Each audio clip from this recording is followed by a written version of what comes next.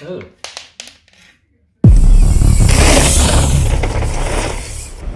Broken rear axle. Good. Recently at the end of a ride, I took the wheel off my bike to throw it in the back of the car, and the rear cassette fell off. It was only the through axle holding everything together.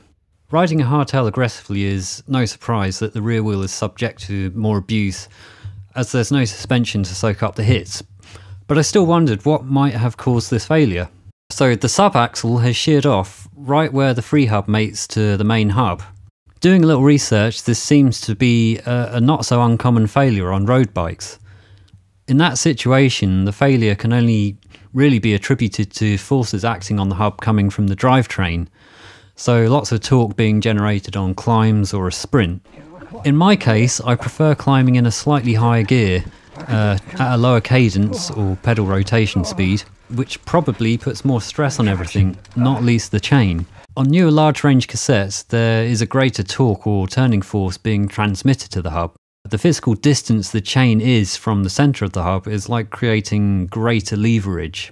In the largest gear on the cassette, particularly as the chain is at an angle, there is a stress point occurring in the axle where the freehub meets the hub body, as it's sort of pulling against the axle ends attached to the frame dropouts. This is an older nuke-proof hub that perhaps wasn't really designed for these large range cassettes. The sub-axle is made of aluminium for weight saving, but I think some of the newer hubs are using steel for its greater strength properties. I am, however, not an engineer, so I'm not really sure about any of this. It's just a bit of a guess.